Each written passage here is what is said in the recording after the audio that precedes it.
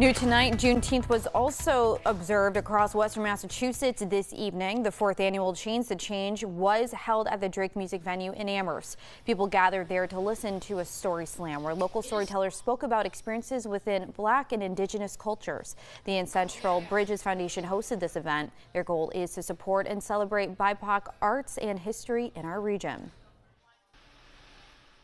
And our motivation is really leaving a better space for our youth as we're celebrating those whose shoulders we stand on, who allow us to be here today talking in front of cameras to you. Lopez adds that it is important to have these stories told to residents in Amherst and beyond.